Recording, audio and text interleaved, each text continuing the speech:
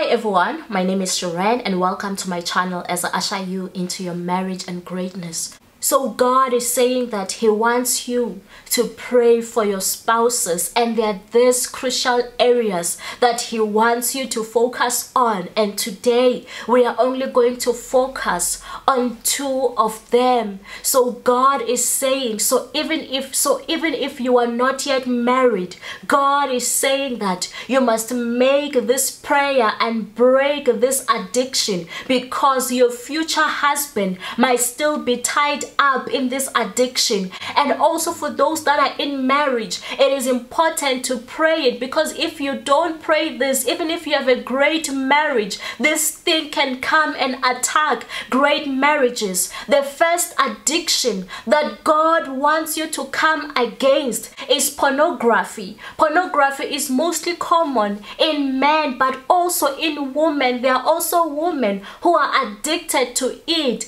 and God is saying that once it's prevalent in your marriage, you are going to see signs of someone losing interest,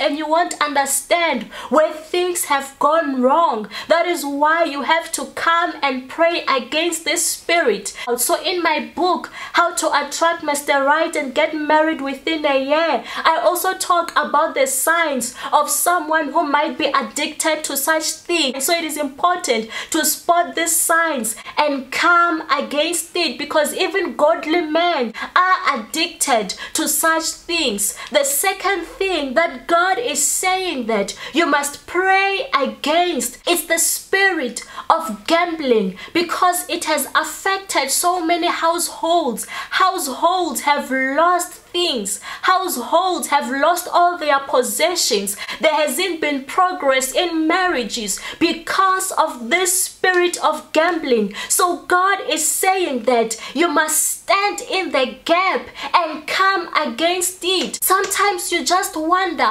this person just got paid today, how come they no longer have money?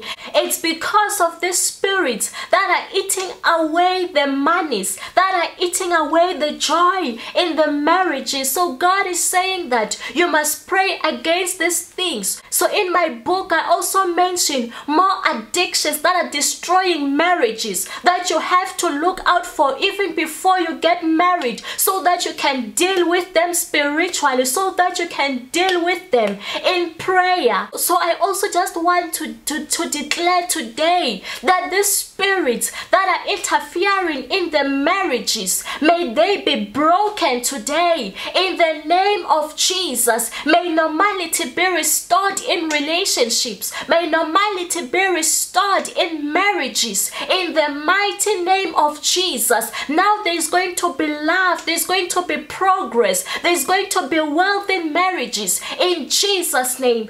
Amen. Thank you for watching this video, and if you were blessed, don't forget to like, to subscribe, to hit notification bell to get yourself my book, How to Attract Mr. Right and Get Married Within a Year. The link to the book is on the description below. Stay blessed, and I love you all.